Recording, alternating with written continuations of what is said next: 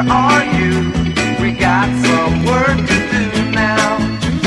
Scooby Doo, where are you?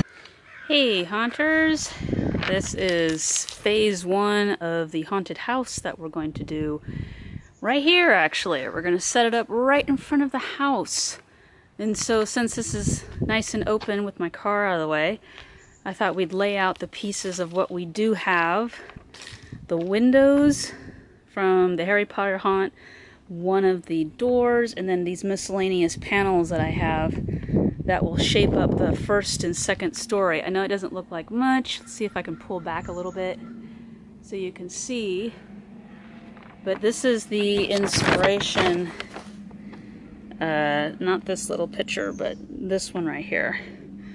And so we're going to have 2 stories with the pop-out awning in the front, and then the nice pointed steeple at the top. And so my husband just ran to Home Depot to get some 2x4s. We're going to brace it.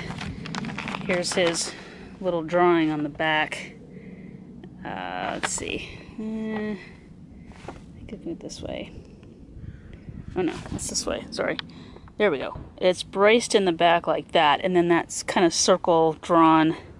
That's going to be the bottom of the 4x4 that I normally do with the sandbags, holding it down.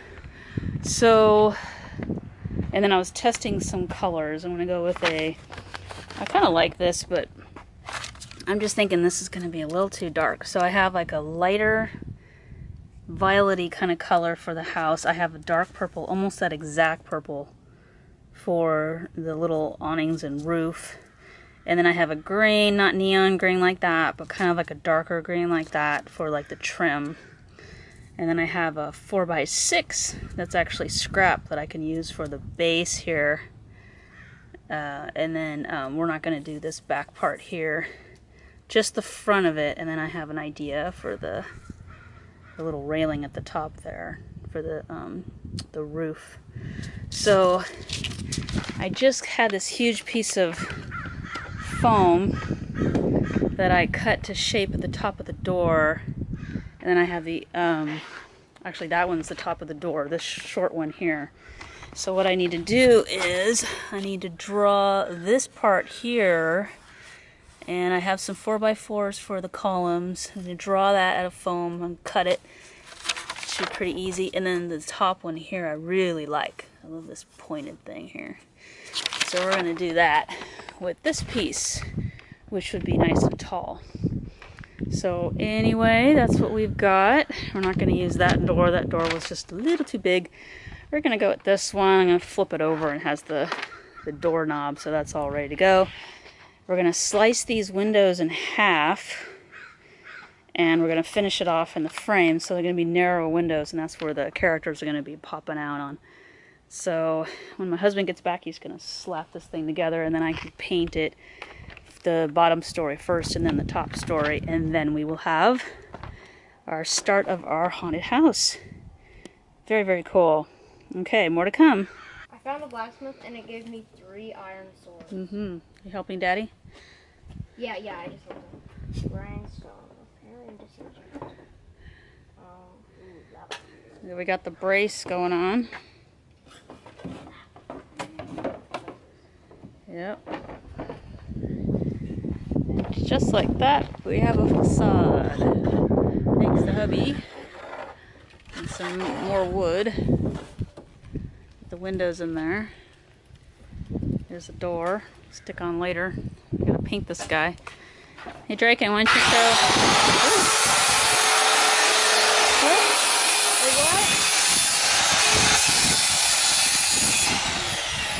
Why don't you tell the hunters what you're working on? Your own little project. Okay, we're working on stilts. We're gonna make some stilts. Yeah, that's cool. So what have you done so far? So we made all the measurements. Now we just have to cut them and put them together with some screws. Okay, are we using screws, or let's look at the rest of it. We're using screws and bolts. I think we're using bolts and wing nuts. Oh, Okay, or braces, and there's the steps, and we've got the legs of it. Are you helping Daddy with the haunted house? Yes. All right, cool. Okay, here we are with the haunted house parts. Nearly done. There's the top section, or I should say the top 2 sections of the second story. And here's the bottom story in 2 pieces. We did that on purpose. And so now I'm just getting some paint on it. And you can kind of see the changes that I made.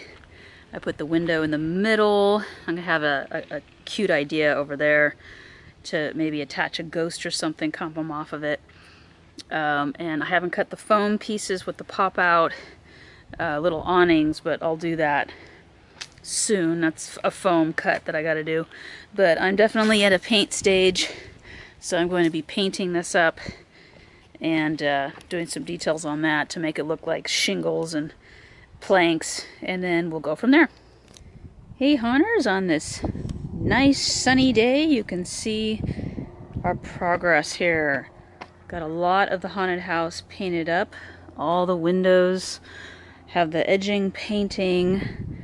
The bottom kind of foundation is painted a nice brown.